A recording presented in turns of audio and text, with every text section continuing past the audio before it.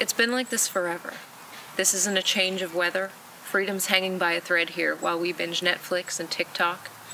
Now I'm not here to judge you. I know we're all scared and tired, and we've been so hardwired, media fueled the wrong fires. We're depressed, we're dying while billionaires are crying of laughter. While we're just running faster away from reality, well, why wouldn't we? They've got guns and we've got family. This isn't conspiracy. Theories have been brought to light throughout history. We're in a cave thinking we're free, won't go to the light, it's easier not to see. Can we go back to dictionaries when definitions were clear? Words manipulated we didn't know existed?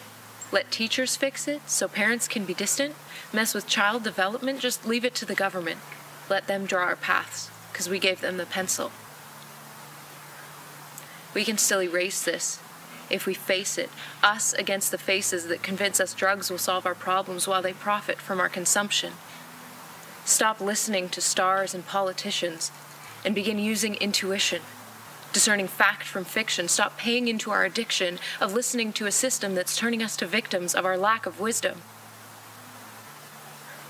If you don't see it now, it's okay to be confused. But don't throw rocks at those who do. Take a step back and you'll see who is piloting this ruse. A bunch of individuals profiting from your residuals, putting our money into propaganda and riot police instead of into our failing healthcare system? They've always done this. Tell us they need our money to fix the roads while they ride private jets and fancy boats. No wonder we can't stay afloat. We're right where they want us, distanced and thoughtless, avoiding each other so we can't discuss what's wrong with this picture.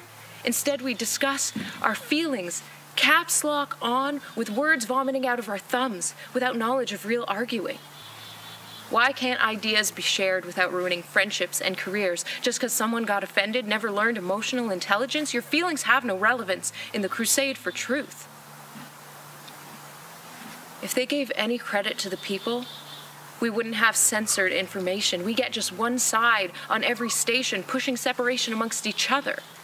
So we're too busy judging mothers who wonder why their kids are being smothered. Masks in gym class. Call out the other when he pulls down his mask. How do they even learn in class? Ads selling problems, not solutions. Our institutions told us following was the solution. Because if you think for yourself, you'll go nowhere with an F. But I can tell you, the people who came out independent were the ones who were observant. I had to unlearn to become present, and I'm still working on it. But I make decisions for myself. This isn't about health. If it were, they'd tell us, get your vitamins, go for walks whenever you can. Do sports, eat well, have interactions, real human connections, raise your kids with healthy immune systems. Instead, they punish insurrections that fight for freedom from the infectious disease that is control. They swallow us whole, keep us indoors, special treatment for big box stores, give us fines when we're unsure what martial law is in place today.